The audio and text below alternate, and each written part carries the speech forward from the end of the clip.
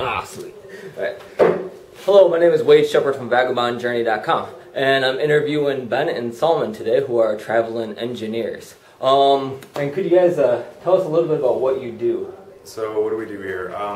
We're building an elevator. This is the Bailong elevator in Zhangjiajie. It's 326 meters tall, 5 meters per second. Capacity is 4.9 tons.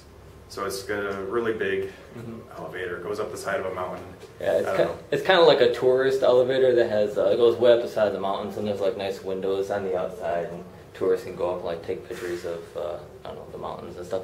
But so you guys just travel around the world taking on various engineering projects? Yeah. We had a project in Dubai a little while ago, building some elevators in a hotel. There was one in Korea not that long back. Maybe a couple months we'll have another one in China, in Wuhan, and Austria is also coming up. So. And how about you? Were you working on all these projects, or? No. I joined this company as an intern a month ago. So I'm here on the mountain in Zhangjiajie for a month now, and I'll be here about another 3 months. And after I'm done with this project, I'll be going to Japan to do some interior modeling. My projects are very similar and similar at the same time. Because I studied in mathematics, I do a lot of designing projects, and it's not specifically in one section of engineering. So it depends. And I look for contracts when one ends. Yeah, so basically you guys are contractors, right?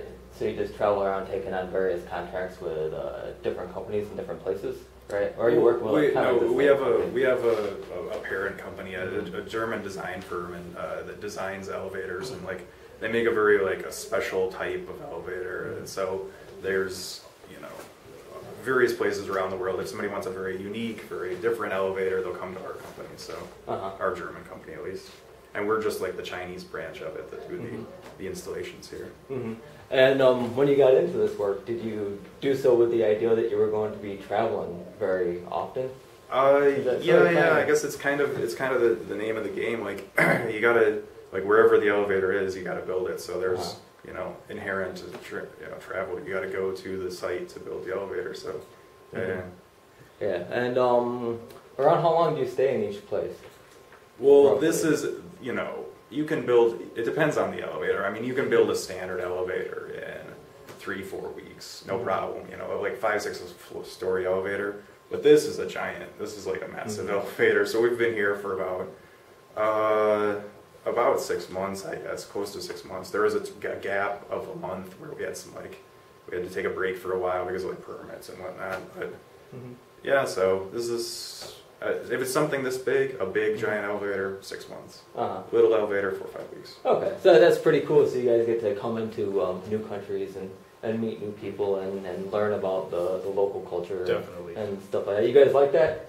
You like that aspect of the job? I mean, it's it can be fun. I mean, culture is one of those things where there's good and there's bad of every culture. So it's fun experiencing it. It's fun seeing the new things. There's good parts, there's bad parts, but I guess it's an adventure.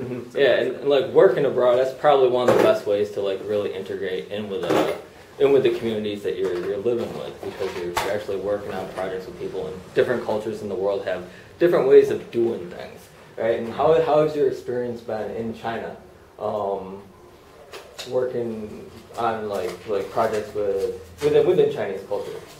So culturally speaking, I mean, you see a lot of similarities. I mean, people, people are kind of the same. You don't want to work some days, if it's raining, you don't want to go out and work, like that type of thing. People get frustrated, get upset, the emotions and all are the same. But in terms of culturally different, I don't know.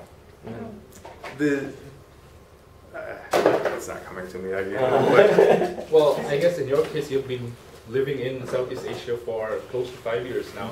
This is the second time I am in China. The first time I came was last year, and it was a big cultural shock for me. I had to learn the language as fast as I could because I was traveling alone.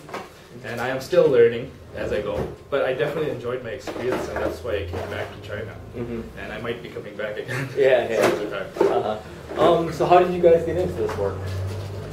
Well, I initially went through an intern company called Intern China, and the manager of this company called Chris Huber decided to interview me, and I got into the company via that process. Okay. I was teaching English in Taiwan, and like one of my old buddies was just like, he got a job at this company. He's like, calls me up or sends me an email. He's like, hey, do you think you could build an elevator? And I was like, yeah, I could build an elevator, no problem.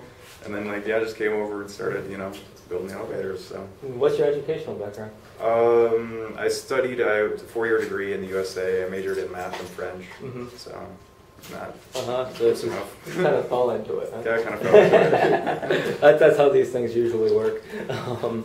Okay, and if someone wanted to had the idea of like traveling and want to make a living as they travel the world perpetually or permanently, would you say that and being an engineer, studying engineering is a good way to go?